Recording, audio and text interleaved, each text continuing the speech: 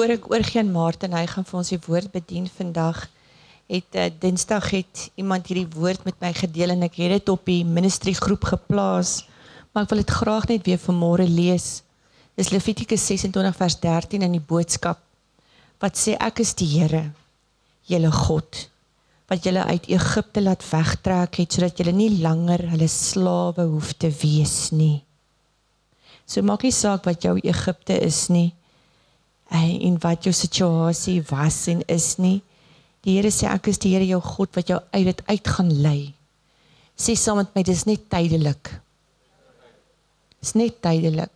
Want vir hulle was dit 400 jaar, so ek hoop nie dis vir julle 400, but it's still just tydelik. So sê net saam met my, dit is tydelik. Hoekom sê ons so, want die seisoene verander. Die Here verander seisoene in ons lewe. En André het 'n New Season Conference wat weer die laaste van sedert 2019 hardloop. En ons proklameer dit saam in die Gees, dat die seisoene moet verander. Jy kan nie vir ewig in dieselfde seisoen wees nie. Amen. Want dieselfs die woord sê in Psalm 1, hy sê, ons is geplant soos by bome, by waterstrome, wat hulle vrug dra op hulle tyd, waarvan die blare nie verwelk nie.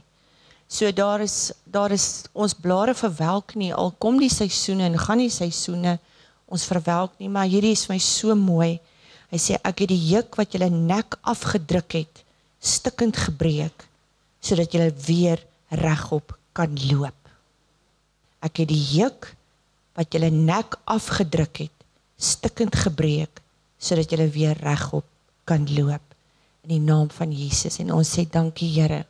Dankie dat U die juk breek, wat ons belas en bedruk en swaarmoedig maak, en wat ons laat ons knie laat wankel, en ons arm swak maak. Dankie dat U breek daar die juk, want dis die salwing wat die jukke breek, sê Jesaja.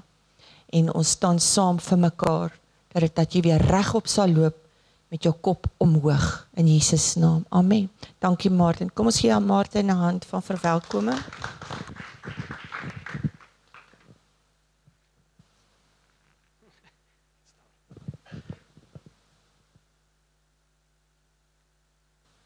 Sê goeiemôre. I am blessed. I am blessed. And if you don't believe it, dan mis jy iets. Dan mis jy iets verseker. Nou net hierdie myself hier organiseer. Baie dankie julle vir die voorreg wat ek het om hier voor julle te kan staan en die woord te kan bedien. Die Here praat, sy woord is die heeltyd besig om dinge te transformeer, dinge te verander, as ons oop is vir dit. As ons oop is vir dit. I am blessed, but only if I take it. Die enigste manier hoe jy nie God se blessing kan verkry nie, is as jy daar teen staan. Want sy hand is oop, hy het klaar gegee, maar jy moet ontvang. As jy met jou hande vol dinge staan, kan jy nie sy blessing ontvang nie. As jy so besig is met ek is, hoe gaan jy sy blessing ontvang? Jy kan nie. Ek het een keer 'n praktiese uitbeelding gedoen waar, ja, van die ballonne. Hoe kan jy? Dis jy so besig met al jou eie dinge, dat jy nie plek het vir sy dinge nie, vir sy bewegings nie. So baie dankie weer eens vir die geleentheid om hier te kan voorberei of voor te kan staan en die woord te kan voorgee, soos wat die Here dit vir my deurgegee het. Kom ons bid. Ons sê ons Vader, baie dankie vir hierdie dag. Dankie Here dat U woord lewe is. En dat U woord breek deur vandag in ons harte in. Here, U kom spreek U lewendige waarheid oor ons ore, in ons harte in grond wat reeds voorberei is deur die Heilige Gees. Ons bid, Here, dat elke persoon wat by daai deur uitgaan vandag, veranderd sal wees. Want as ons die woord ontvang, is dit so saad wat in goeie grond inval. U Gees kom benat dit en daar spring lewe voort en ons vrug is daar vir die wêreld buite om te sien, ons dien 'n lewendige God om U naam se ontwil. Amen. Amen. Ek wil 'n paar skrifte lees en dan sal ons verder gaan. Ek wil graag eerstens Romeine 10 vers 11 lees. Ek het hulle hier neergeskryf, so die van julle wat wil saamgaan, ek sal julle geleentheid gee om so vinnig te blaai na dit Romeine 10 vers 11.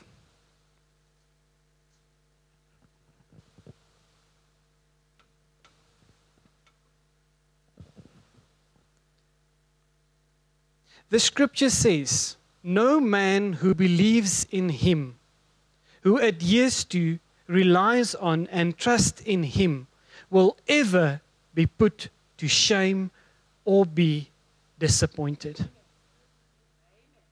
Dan verder af in 17, Romeine 10:17 staan daar, so then faith comes by hearing, and hearing the word of God. Efesiërs 5 vers 1. Therefore, be imitators of God. The Amplified sê, copy him and follow his examples. As well-beloved children, imitate their fathers. Ek gaan nou terugkom na daai ene toe. John 1:1. In the beginning was the Word, and the Word was with God, and the Word was God himself. Be imitators of God. Copy him. Hoe gaan jy God imitate? How would we be copying him? John 1:1. In the beginning was the Word. So hoe kopie ons God? Deur die woord. Dis die enigste manier hoe ons God kan kopie is deur sy woord. Dit wat ons sê, dit wat ons is, dit wat ons doen, ons kopie hom deur sy woord. My seentjie was klein. Eugene was seker 3 of 4. Hy het barely begin loop. Ons het so 'n golfietjie gery. Hy het altyd links agter my in sy karstoeltjie gesit. En eendag is ek in en hulle is in die kar en ek is terug van die winkels af en toe ek inkom, toe sit hy op my sitplek voor by die stuurwiel. Maar seker maar moeilik geraak in die kar.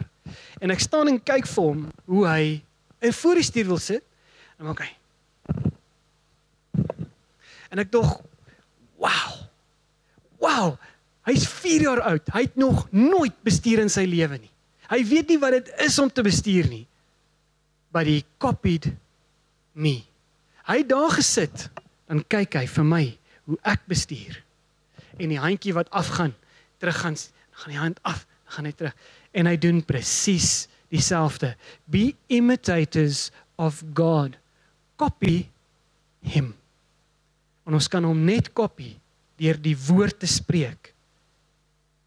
Want God is woord. He spoke everything. God praat. Julle God praat. Luister ons. Hy praat, maar luister ons. Ek dink ons mis dit baie keer. I am blessed. I am healed. I am saved. Hoekom weerspieël ons dit nie? If I'm supposed to imitate God, if I'm supposed to be the representative of God in my family, in my workplace, among fellow believers, hoekom lyk dit nie noodwendig so nie? Dis great, en ek praat nie met julle nie, ons praat met die mense wat dalk luister. Hulle tussen hulle vriende sal ons nie weet of hulle Christene is of nie, of hulle believers is of nie, glad nie. Is ons. Staan ons uit. Jesus toe hy op die aarde was nooit bang om sy woorde te gebruik om homself te express nie. Maar hy het ook gesê, ek doen en ek sê niks wat ek nie reeds van die Vader af gehoor of gesien het nie. So he imitated God. He copied his Father in everything that he did.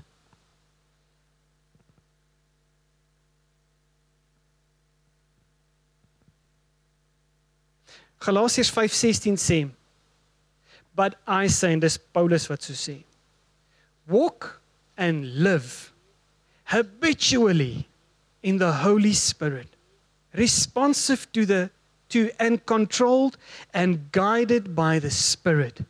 Then you will certainly not gratify the cravings and the desires of the flesh. Is maar lekker om vlees te wees. Is lekker.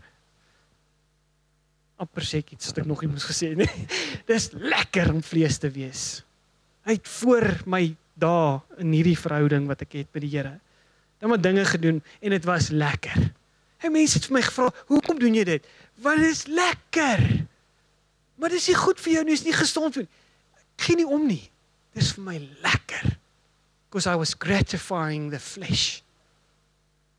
Ek het toegelaat dat die vlees my oorheers. Dit het gelei na niks. Dit het gelei na dood. Maar dit was lekker. Want ek het dit toegelaat. En dis die punt. Dis my eerste punt wat ek vandag wil deurbring, is jy het 'n keuse. You always have a choice. Always have a choice. Voorberei vir oggend vroeg in gebed deurbring toe, herinner die Here my aan 'n visioen wat ek ruk terug gehad het. Ek dink ek het hom gedeel. Ek weet nie of ek hom met die kerk gedeel het of ek hom net met Elma gedeel het nie. Ek sien ons staan op 'n sementblok en ons 'n massas water wat voor ons is. En ons is 'n paar gemeentelede, daar was 'n paar bekende gesigte van die gemeentelede. En ons staan op hierdie sementblok en die water begin hoër gaan. It rises, dit raak al hoe hoër en hoër en is hier by ons enkels en is okay want ons is lekker en ons geniet mekaar se fellowship en is lekker. En dit gaan kniehoogte en dit gaan heuphoogte. En dit bereik hier by die skouers. En hy's by my skouers, so Shamaine is nou al hier onder die neus en Tini is way over. Bless you. Maar die water se pas ons koppe gaan verby ons. Maar dit is asof ons voete vasgevang is op hierdie sementblok. Maar die water is helder, kristalkleur. My oë is oop so jy kan al sien onder daai water. Maar die suurstof raak min in die longe en dit begin paniekig raak en ek sien hierdie mense om my en ek sien hulle, ons staan almal en ons kan nie loskom van hierdie en die water is net daar. Dis nie dakhoog, dis net hier. Maar ons staan. En ek roep onder die water, roep ek uit na die Here en ek sê Here, wat gaan nie aan? Hoekom? Dis daar. Hoekom kom ons nie op nie? En hy sê kyk. En ek begin om my kyk en ek sien ons kettinge, stewige kettinge wat vas is aan die konkreet. En dan is die ketting so om ons. Om ons. En nog Here, wat is ons besig om ons so vas te hou? Wat is dit wat ons so vasketting aan hierdie grond? En die hulp is reg hier. Ons gaan almal versuip. Ons gaan almal omgaan. Hoe maak ons? Breek hierdie kettinge. En hy sê vir my, Martin, kyk mooi. En nou kyk ek weer en ek volg hierdie ketting en ek volg hom om my. En hy eindig tot in my hand waar ek die ketting vashou.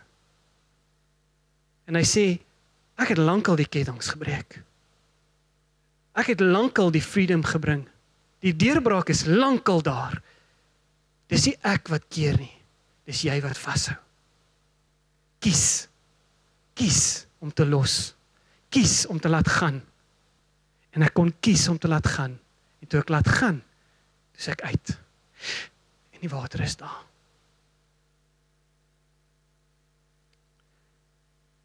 Die Here sê, die keuse is ons in. Hy het ons die keuse gegee van die begin af. Van Adam en Eva se tyd af. Het hy gesê, ek wil hê julle moet kies om 'n verhouding met my te hê. As ek wou robotte gehad het, het ek. As ek wou engele gehad het wat my prys, dit het ek. Ek het nodig vir jou om te kies om 'n verhouding met my te hê. En as jy kies om nader tot my te kom, dan sal ek ook nader na jou. Toe ek so 14, 15 rond was, seker 14, want ek en sy was 15 toe ek hom, dit was bietjie meer verstand gehad toe ek hom ontmoet het. Net so klein bietjie meer. Was ek in 'n vriendekring wat nie noodwendig so goed was vir my nie. En dan was een van die manne wat bietjie ouer was, ek dink hy het 18, hy het reeds sy kar gehad en hy kon bestuur en so aan. Maar hulle het vir ons was soos 'n bende wat dinge gedoen het in die nagte en oral en dit was net, it was fun to be young. Nie almal het altyd geweet nie, maar dit was fun om jong te wees. En ek kan onthou die een spesifieke Sondag Martin, kom jy saam? Ek sê, waartoe gaan hy? Hy sê, maak nie saak, jy trek jou swembroek aan, let's go. Kom, ons gaan. En ons is in die kar, waartoe gaan ons heen? Hy sê, maak nie saak, kom net saam. En ons is so 6 of 7 wat in sy karretjie, Mazda 323 en daar gat ons. Nou vir die van julle wat Brits ken, as jy so uit Brits son op sy rigting gaan, kruis jy die Krokodilrivier oor 'n brug. En ons is net oor die brug en hy's af van die pad af. Hy sê kom. En ons is af en ons is uit. Ek sê waartoe gaan ons? Hy sê kom. En ons gaan staan op daai brug. En ons kyk af rivier toe. Hy sê, dink julle ons kan hom spring? Ek sê ek weet nie, maar dit lyk vrek van. So kom ons try, kom ons kyk. Maar ons weet nie of dit diep genoeg is nie. En ons is af teen die brug en ons is in die rivier in. Nou duik ons af om te kyk of dit diep genoeg is. Hey, maar die rivier vat vir ons weg die hele tyd. Ons kom nie lekker by die spot uit waar ons gaan val as ons daarbo afspring nie. Maar ons is 45% oortuig dat dit diep genoeg is. Ons sê die odds is goed, ons gaan dit maak. Kom ons gaan. Ons is terug tot bo. Nou is ons bo op daai brug. Nou langs die brug is daar so dik, ek weet nie of dit waterpype of kragkabels of iets is wat langs die brug hardloop nie, maar ons is oor die reëling. Nou staan ons op daai dik pyp. En jy hou die reëling so agter jou vas. Want as jy los, is daar niks nie. Dan sit net vorentoe. En dis hoog. Ek skat roughly bietjie, ja, omtrent waar daai balk is. Dis hoog. Dis nie 5 meter nie. Dis hoor is dit 10, 15 meter. Ek sê omtrent 'n omgewing van 20. Dis hoog. Dan kom my busse en die trokke so oor dan vibreer daai ding so as jy, oh my goodness, is dit 'n goeie idee? Ek weet nie, maar ons gaan spring. Ons het seker 'n goeie 45 minute daar gestaan. Niemand het gespring nie. Dan is ons ek gaan nou gaan en ek gaan nou gaan. Nou vir iemand wat nie weet van hoogtes nie of wat hoogtevrees is, sal dit nooit beleef nie of beleef dit dalk op 'n baie korter skaal, maar as jy 20 meter in die lug staan en daar's niks tussen jou en wat vorentoe is nie, dan kom jy op 'n punt waar jy amper daai point of no return bereik, waar dit voel asof jy val, maar jy het nog nie gespring nie. Dan gaan jou hart so en die adrenalien begin pomp en die hartjie staan so agter reg op so. Wat ons kies om te laat gaan. En ons begin spring. Dit was die lekkerste 2 ure van my lewe. Ons het gespring. Kyk, dis seker gevaarlik soos dood en ek sal dit verseker nie aan enigiemand aanraai nie, want ons is dankie genadiglik lewendig aan die kant uitgekom.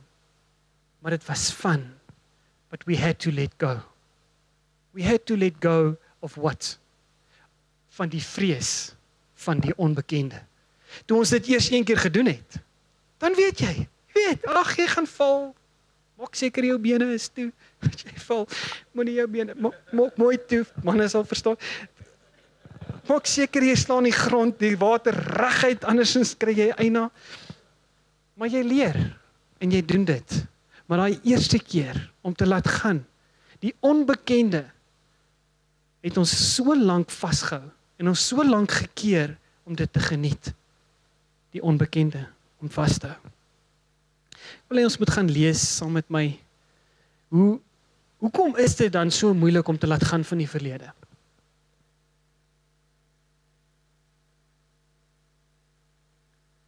Hoekom laat gaan ons nie net nie? Ek het so ruk terug 'n boodskap gebring, brand die skip. Hey, mooi woord, maklik om te preek, moeilik om te leef.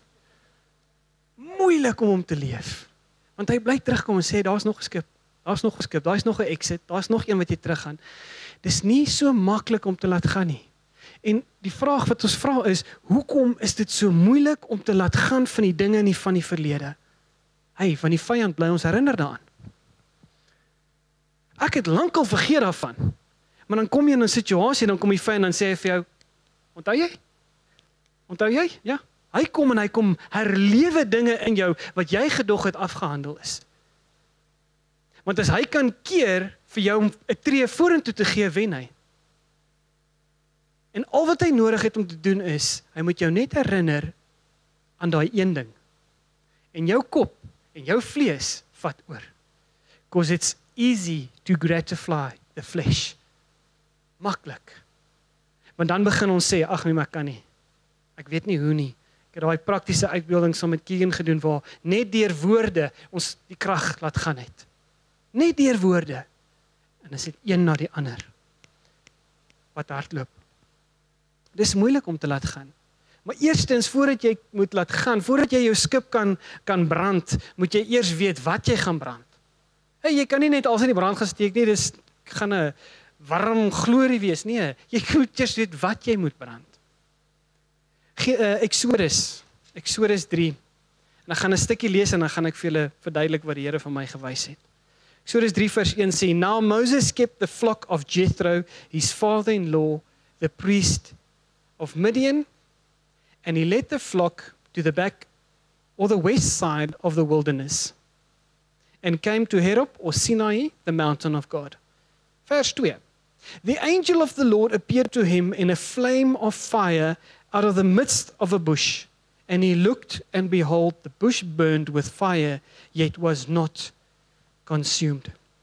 Ek het so 'n bietjie gaan oplees, is dit moontlik vir spontaneous combustion? Yes, it is. 'n Bos kan spontaan aan die brand slaan. As die omstandighede reg is, dit warm genoeg is en in die regte omgewing en area is, kan bosse aan die brand slaan. Van self af.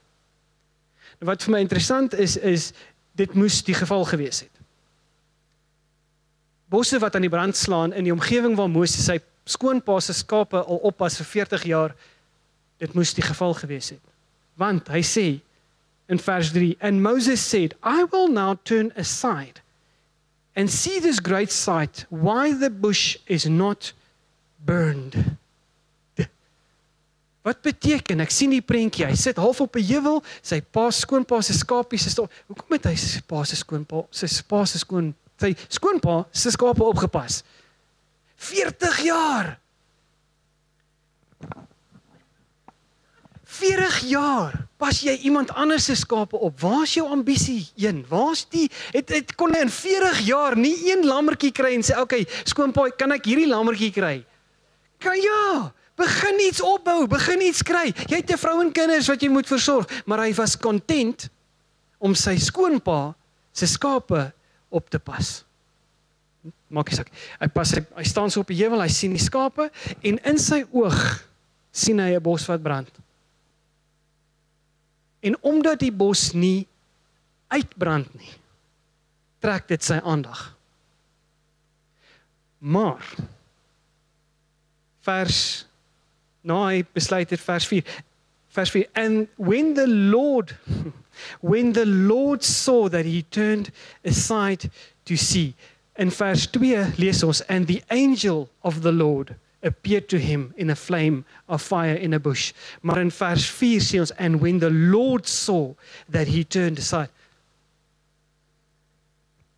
Hoeveel keer het ons dit al gemis nie?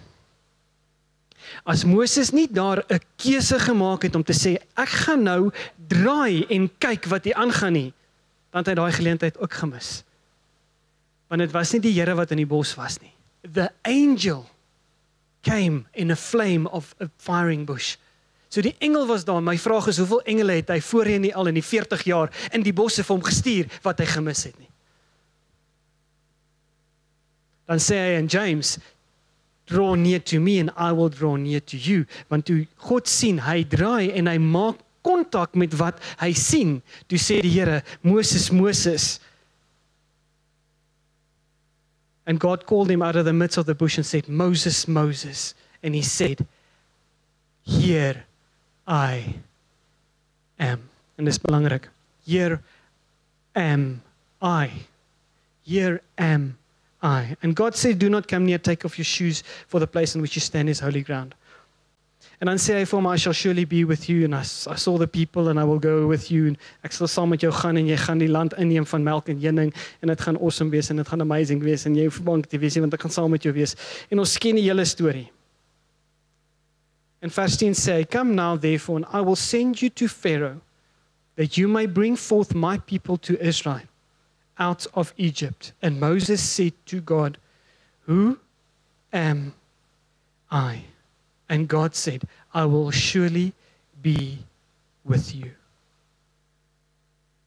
So what shall I say to them when I get to them? In verse 14. And God said to Moses, I am who I am, and what I am and will be what I will be.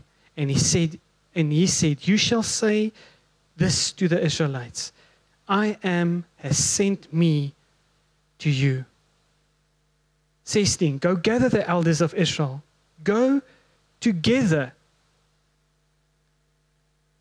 and say to them, the Lord God, your fathers, the God of Abraham, Isaac, and Jacob, appeared to me, saying, I have surely visited you and seen which is done to you in Egypt. And the elders shall believe and obey your voice. Dis in 18. En dan in hoofstuk 4 vers 1 sê, and Moses answered, but behold, they will not believe me, or listen and obey my voice, for they will say, the Lord has not appeared to you. Here am I. Dis wat sy woorde was, toe God hom geroep het. Moses, Moses, here am I. Dit maak nie lekker sin wat hy sê nie. Moses, Moses in Afrikaans, hier is ek. Dis wat hy antwoord. Hier is ek. En dan sê God, maar nie hier is ek nie. Nie sê vir hulle ek is, sê vir hulle ek is, gaan saam met julle. I am, gaan nou nie daar dieper in gaan nie. Okay. Kom ons net fokus hierso. Hy sê vir Moses, gaan, ek sal saam met jou gaan. Moses sê, ek kan nie gaan nie. Wat sal ek sê vir hulle? Die Here sê, ek is, gaan saam met jou. Maar jy sien, Moses het 'n uitdaging gehad, want vir 40 jaar lank is hy 'n shepherd van 'n klomp skape wat nie syne is nie. Hy voel ongekwalifiseerd en gediskwalifiseerd as gevolg van sy verlede. Maar wat is Moses? Moses was die seun van, Moses was 'n Israeliet. So hy het 2 agtergronde gehad. Moses het 2 backgrounds gehad. Hy was 'n aangenome kind in Farao se huis. Hy het groot geword in Farao se huis. Hy was most probably educated in the Egyptian ways. Hy het geweet, hy het gelees, hy kon skryf, hy was very well educated en het verstaan wat aangaan in die wêreld. Hy mag dalk slow of speech gewees het volgens hom, maar hy het presies geweet wat aangaan. Hy was hoogs intelligent en het geweet wat om hom aangaan. So met sy beste intensies doen hy die absolute verkeerde ding en hy slaan iemand dood. Maar om dit nie plek van om dit reg te maak, gaan begrawe hy die arme man en probeer daarmee wegkom. En is as gevolg van daai wat Farao sê, ek gaan jou slay. En hy hardloop in die wildernis in. En vir 40 jaar lank kastei die vyand hom oor iets wat gebeur het en 'n keuse wat hy gemaak het. So sien die prentjie Moses en 'n staf. Nou sy staf waarmee hy die skaap hanteer, nou die staf wat ek in my kop sien is hy het so 'n mooi halwe krulletjie in die bokant en dan kom hy af onder toe. Dit was nie 'n stok nie. Dit was nie 'n loopstok nie. Dit was 'n staf. Want hy moes die lammetjie kon nader trek, hy moes 'n paar jakkalse kon wegjaag met hom, so dit was 'n properse staf gewees. Want hy sê in vers 4 vers 2, and the Lord said to him, what is that in your hand? And he said, a rod. Nou wat is 'n rod? 'n Rod is 'n teken van autoriteit. Dit is 'n posisie wat jy inneem. As iemand jou gesien het met 'n skaapwagtersrod, dan het hulle geweet presies wat jy doen. Dit was nie ingewikkeld nie, jy het geweet, hierdie man is 'n skaapwagter as gevolg van dit wat hy in sy hand gehad het. As die jakkals op pad op hom afkom en hy sien die stok, dan het hy geweet, ek gaan pak slaag kry. Dit was 'n vorm van beskerming. Die rod is 'n beskerming, dit is 'n vorm van autoriteit wat jy saam met jou gedra het die heeltyd. And he said, cast it on the ground. And he did so, and it became a serpent. And Moses fled from before it. Nou sien die prentjie. Here, hulle gaan nie vir my luister nie. Die Here sê, wat's in jou hand? Nee, is 'n staf. Die Here sê, gooi hom op die grond. Gooi hom op die grond. Daai staf word slang. Nou die Amplified sê, and it became a serpent, the symbol of the royal and divine power worn on the crown of Pharaoh. Dit word nie 'n mamba nie, dit word nie 'n groen slang nie, dit word nie 'n bos nie, dit word 'n kobra. Die einste ding wat hom gekrippel het vir 40 jaar lank, face hom skielik van voor af en hy moet dieselfde ding face. Dit waarna hy weggehardloop het van, dit wat hy 'n fout mee gemaak het, kom, die Here weet wat die vyand met hom gemors het al vir 40 jaar lank, daar in die wildernis. En God weet dat hy gaan hierdie ding moet hanteer, voordat hy kan vorentoe beweeg. And it became a serpent, and Moses fled.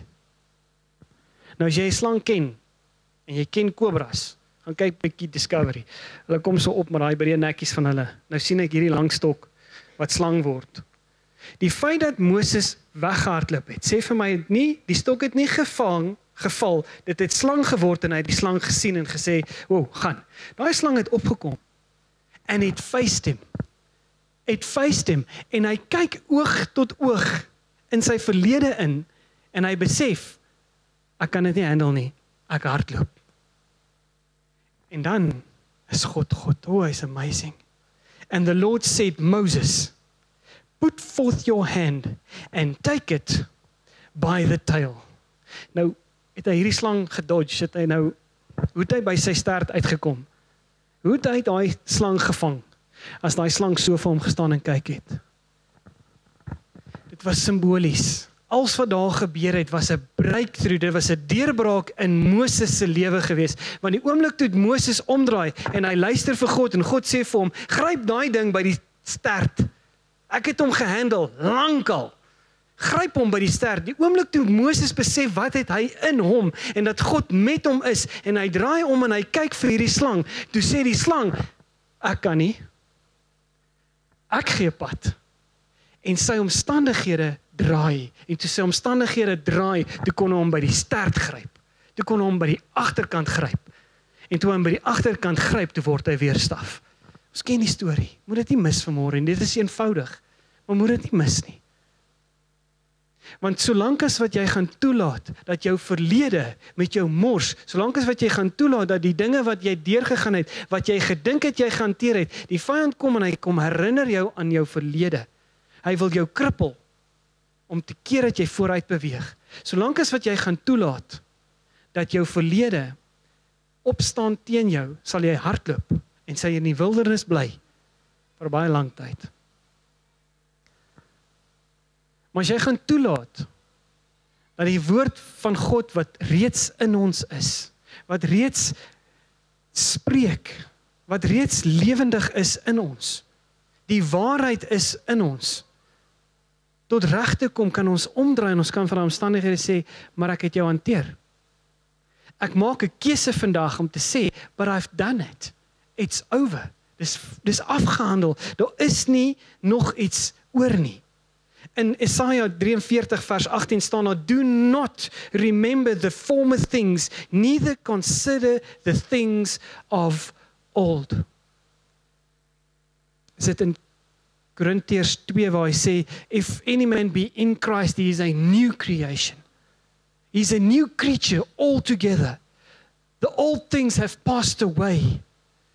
Nou as dit ons belofte is, as dit is wat ons is, as ons in Christus is, dan beteken dit mos, alles wat agter ons is agter ons. It's done with. Hy sê, hy het klaar vergeet van dit, wes, oos, weg, gone. Hy dink nie weer daaraan nie. Hoekom dink ons dan daaraan? Want die vyand kom en hy gooi daai chips so voor jou. En hy kom sê, right, kom ons kyk, hoe lank ek hulle kan stilhou in hierdie posisie waar hulle is. Hoe lank kan ek hulle potjie in die posisie waar hulle is.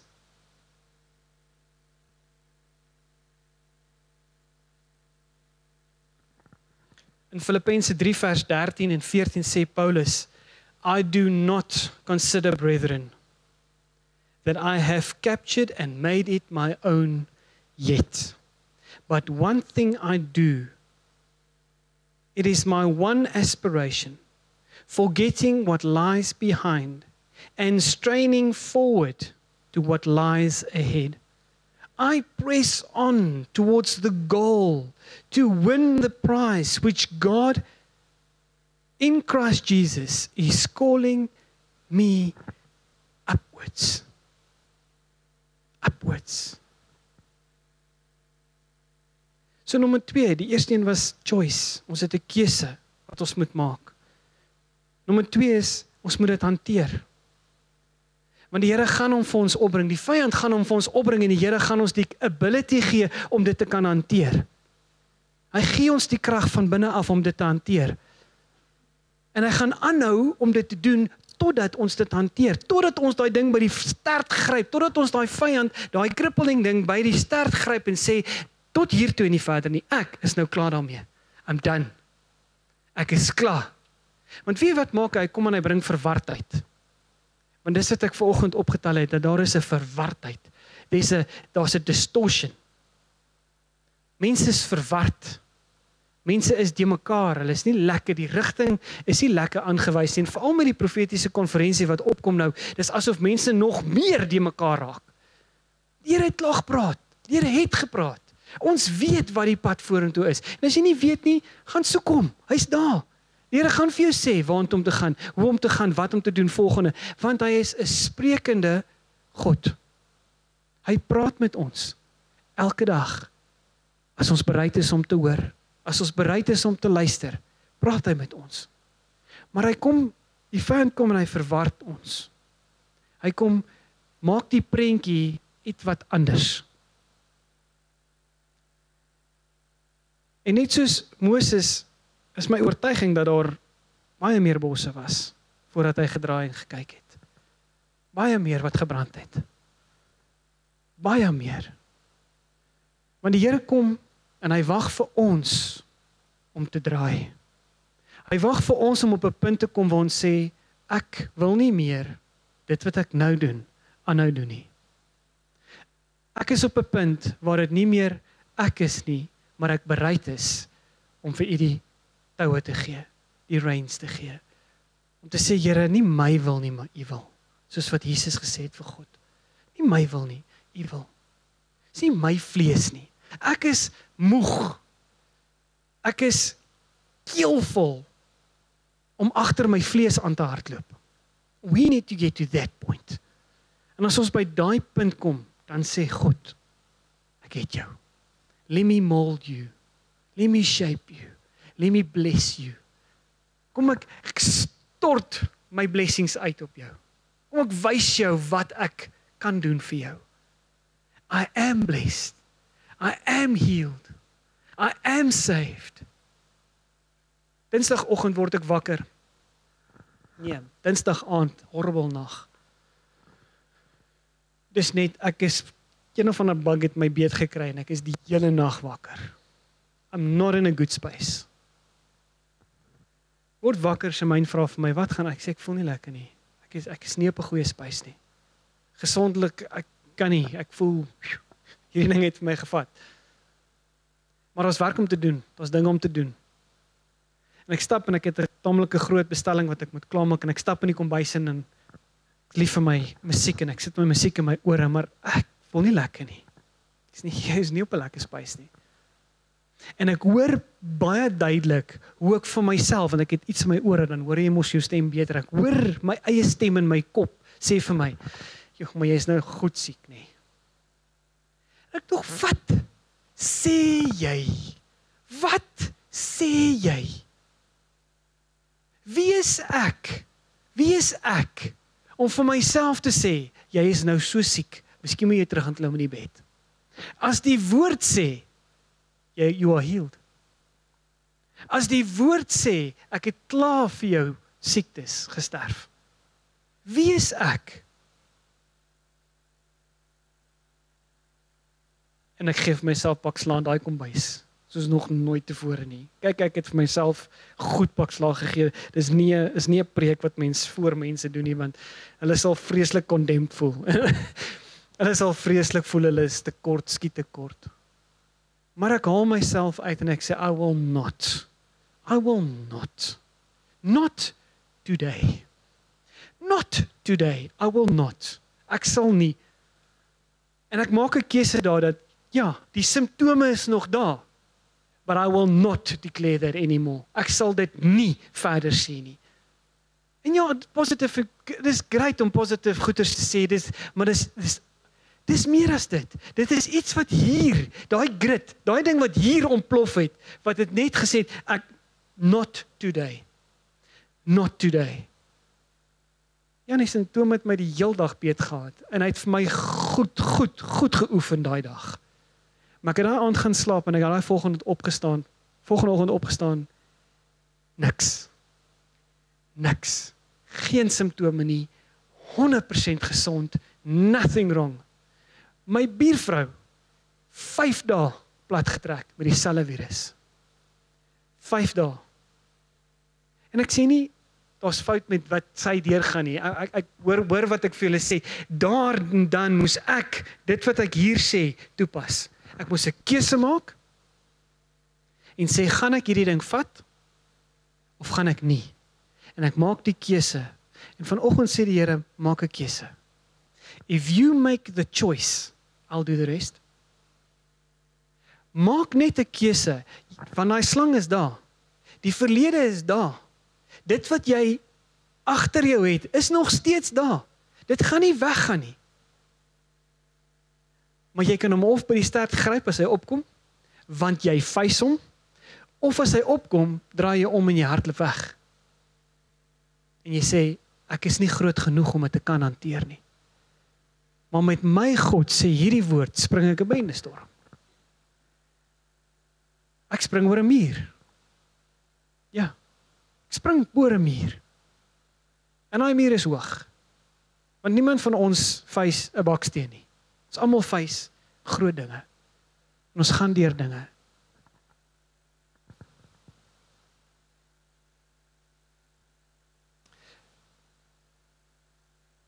Johannes 14 vers 27. John 14:27.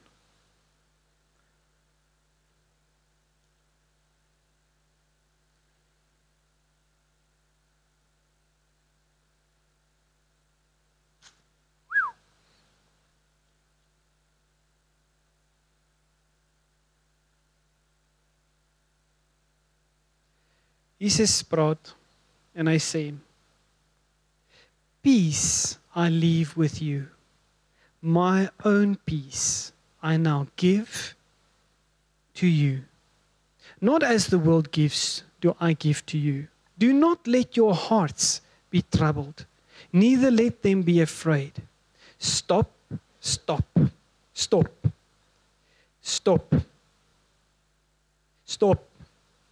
Vat 'n oomblik.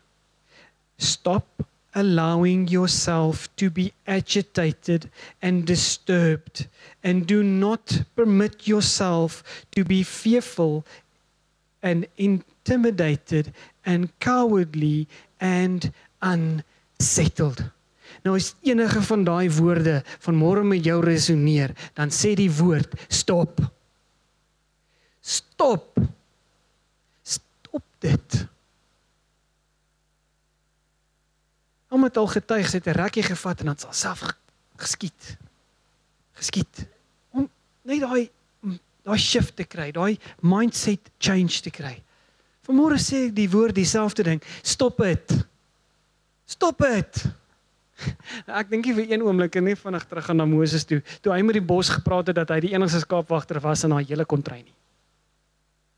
Want skaapwagters in daai tyd het nie alleen geloop nie. Daar was 'n klomp van hulle. Daar was potensieel meer as een gewees. Nou my vraag is, het die ander ook God se stem gehoor of was dit hy alleen gewees? So as dit hy alleen is wat God se stem gehoor het, dan beteken dit hy het daar gestaan en hy het na daai bos gekyk wat nie uitbrand nie. En die ander het vir hom gestaan en kyk en gedog, wat het hierdie man gedrink? Daar was iets in hierdie dude se water gewees. Hy staan en praat met hierdie bos en iets is nie kosher hier nie, julle. It's not is nie lekker nie, dis wat my punt. Miskien het dit tyd vir ons om te sê stop dit. Ongeag wat die mense om ons sê. Ongeag wat jou kollegas, jou vriende, jou familie, jou partner vir jou gaan sê. Stop dit. Kyk jouself in die spieël en sê stop dit. Jy sal nie soontoe gaan nie. Want as jy begin met daai negatiewe gedagtes, is like 'n rabbit hole. Hy hardloop met jou woer. Voor jy sien is jy depressief. Stop it and let it go. let it go. Hy wil en hy kan, want hy is God en hy is amazing, hy is awesome. Ons Hemelse Vader, dankie vir die woord. Dankie dat ons weet dat u woord spreek lewe en die woord is waarheid. En ons wil bid, Heilige Gees, dat u ons sal kom help in ons stap, in ons journey saam met u. Soos wat ons nader aan u kom en u nader aan ons beweeg. Maak die dinge oop. U kom skoffel bietjie die dinge wat moet gehanteer word, kom skoffel u. Want u weet dat as die vyand dit in hande kry, kan hy ons krippel en hy kan ons laat stil staan op een plek vir baie langer as wat u beplan het om te doen.